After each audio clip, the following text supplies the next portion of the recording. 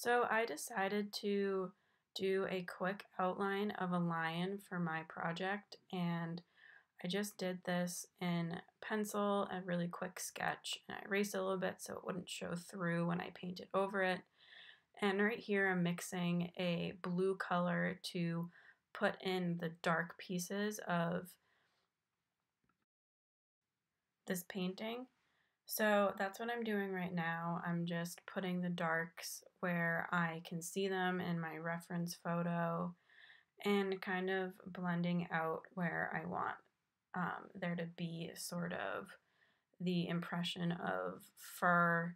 So I'm just going around and putting in all of my darks to start. Now I'm adding in a little bit of a darker brown in over the places where I put the blue just to add a little bit more definition and some finer detail. So as you can see, I'm adding the brown in and I'm putting a little bit of white in where maybe I put a little bit too much dark in the beginning. And then I was just showing you guys the yellow that I was using. It's sort of a mustard yellow that I was going to use for the base color for my lion. And I'm just quickly putting that over some of the dark parts and on the whites of the face to start adding some color into my painting. And a little bit later, I'll start to put in a lighter yellow just to add some more dimension and to make it brighter because it's sort of dark and muted right now.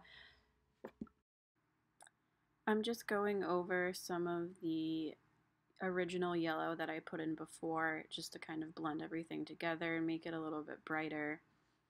So that's what I'm doing right now, and I'm kind of trying to give some of those wispier brush strokes just so it kind of looks more like hair. And for the rest of this painting, I just continue to put this yellow in, and then towards the end, I go back in and I put some brown just to kind of give it more of a natural color because it's very blue right now.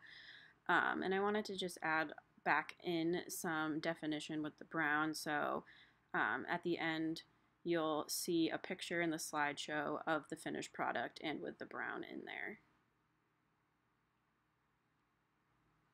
So this is my final painting, and then you can see here the brown that I added in, and I kind of just took my paintbrush and patted it to give it that kind of like messy brush stroke look to it, like I said before, to give it more of like a hair or fur kind of feel.